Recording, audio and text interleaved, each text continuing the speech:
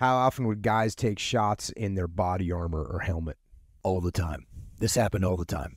We had multiple guys shot in the plates, front plate, back plate. One of our guys peeking up over the rooftop during a big gunfight, bam, takes all of a sudden he felt like somebody punched him in the face, falls back down below the roof and kind of gets up wondering what's happening and takes off his helmet, looks at his helmet, realizes he's been shot in his night vision mount.